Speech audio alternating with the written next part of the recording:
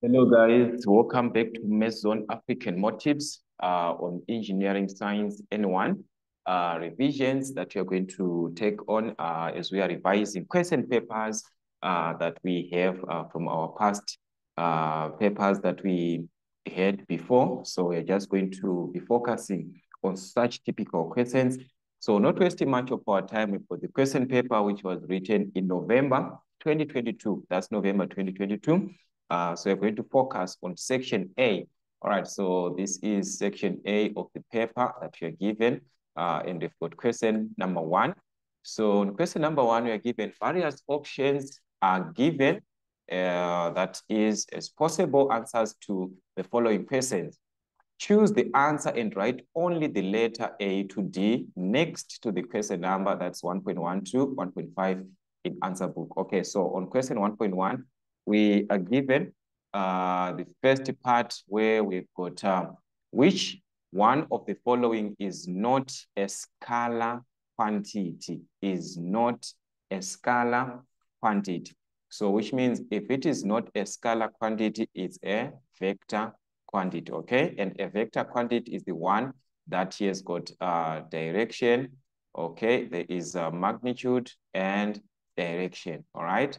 So which part that has got magnitude and has got direction? All right, so we've got velocity on number A here. Velocity, we know that it's given in meters per second, and you can state the direction is it to the east, to the west, to the north. So this is a vector quantity. Potential energy, that's a scalar quantity because it's just given the unit, which is the magnitude. Work done, we just need the unit. Kinetic energy is same as potential energy, it's a scalar quantity. So the answer in this case was going to be A, all right? We move on to 1.2. What is the magnitude of the resultant of the vectors shown below? Okay, what is the resultant? So take note, we are given two vectors which are in the same direction going to the east. So remember, if we are referring to the east direction, that's a positive. To the west, that's a negative.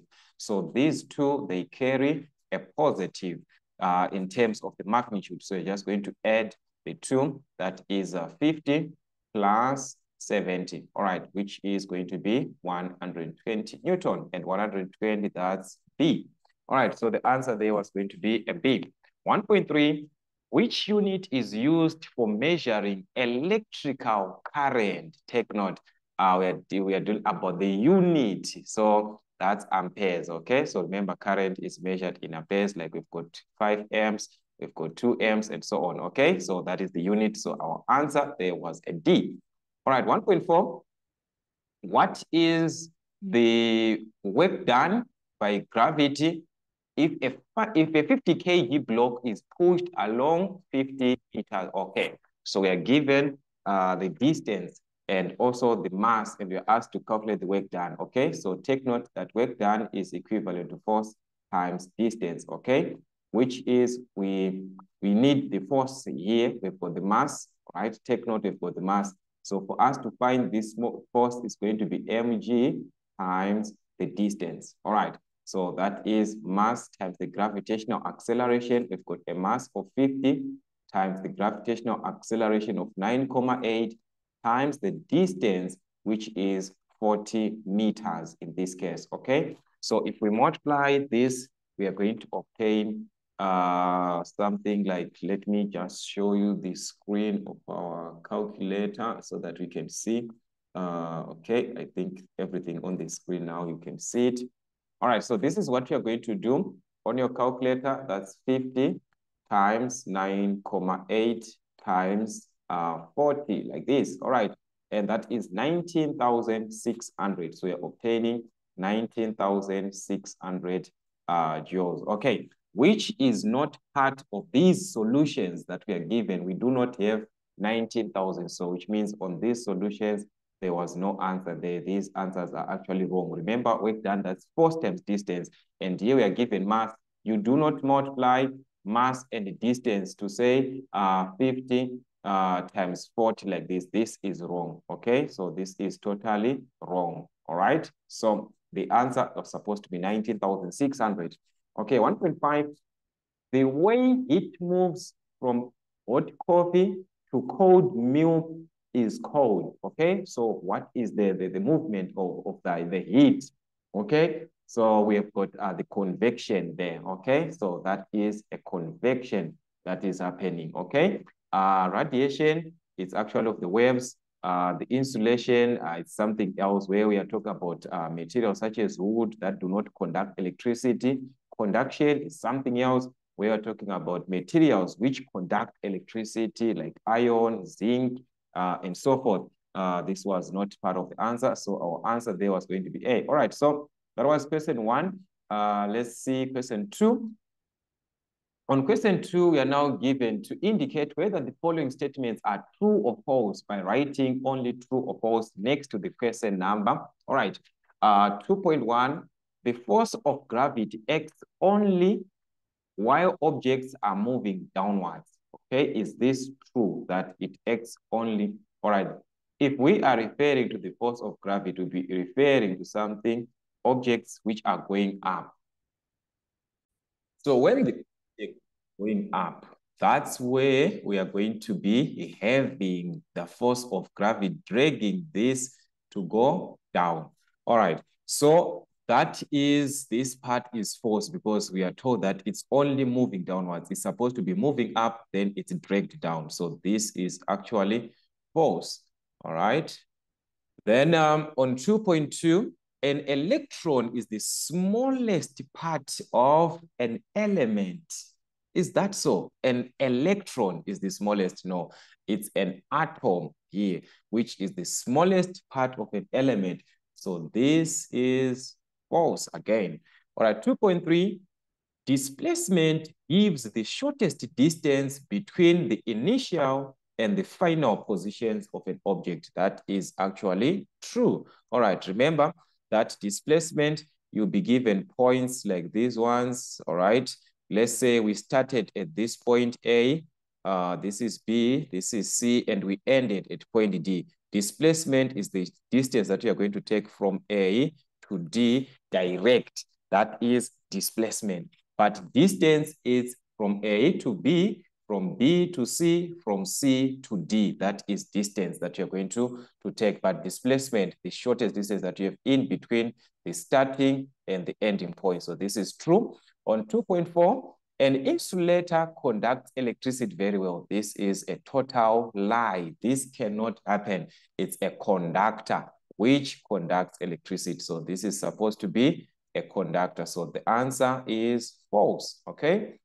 An alternating current keeps on switching direction. Okay, this is actually true because remember, it if you are given alternating, that's AC, it works in the positive and also in the negative. So it's alternating like that. So this is actually true. All right.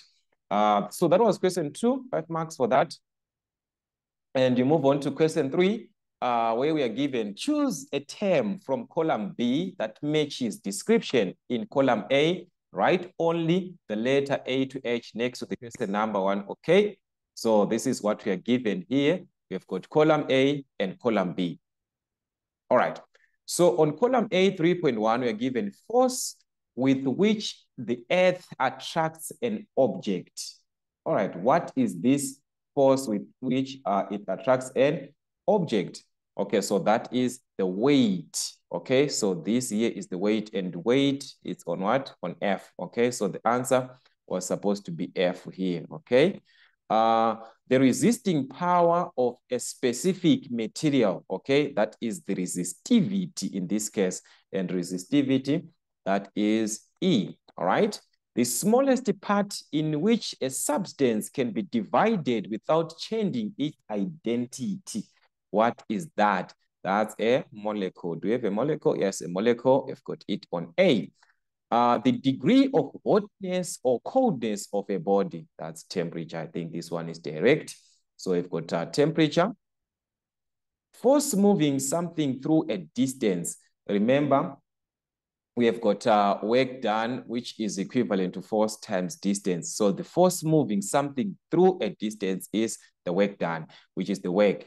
So work, that's C. All right, so I think these ones were clear on question 3. All right, let's see question 4. On question 4, we are given, choose one term from the list of each of the following descriptions. Okay, so you're given these descriptions, then write it next to the person. So you choose your answer from these answers that you're given. All right, so 4.1, influence with, okay, influence which when applied to a body will change or tend to change the state of rest or uniform motion in a straight line. What is that causes a movement or a certain change from the initial point or the motion? That is the force. If a force is applied, there tends to be a movement from what? From that part, which is the motion. Okay, so here we've got a force. So the answer was going to be force. 4.2, the rate of change of displacement. Take note, this is displacement over time. So displacement over time is equivalent to velocity. Okay, so velocity is equivalent to this, and we've got, yes, velocity here. So the answer was velocity. All right.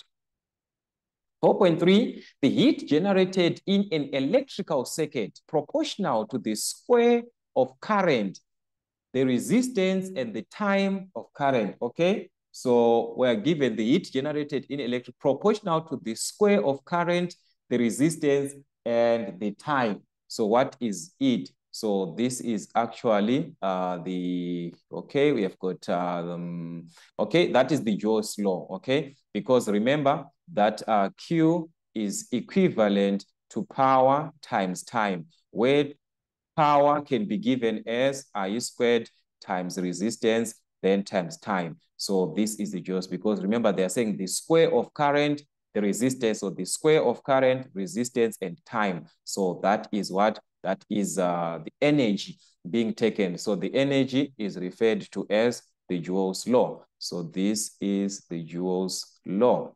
All right. Then 4.4, the amount of heat required to raise the temperature of 1 kg with 1 degree Celsius. What is it? So this is a definition for the specific heat capacity. All right. So that's specific heat capacity. All right. So you've got specific heat capacity. All right. So that was the answer there. On 4.5, the energy a body possesses due to its motion. Remember, motion, there's a movement, so that is the kinetic energy. Okay, the potential energy, it will be, there will be no movement for this one. There's no movement at all, but once there's movement, then this is kinetic energy. All right, so the answer for this one was going to be the kinetic energy. Okay, so this was section A of the question paper. You're having 20 marks. So we shall move on to section B, attempting each question by question by question until we finish this question paper. So more questions are going to be uploaded as we move on. So please, if you are new, make sure that you subscribe to our channel, Maths Zone African Motives, and also to share our videos to your friends and colleagues so that they also can benefit from this channel that we have, a family channel, Maths Zone African Motives. Till we meet again.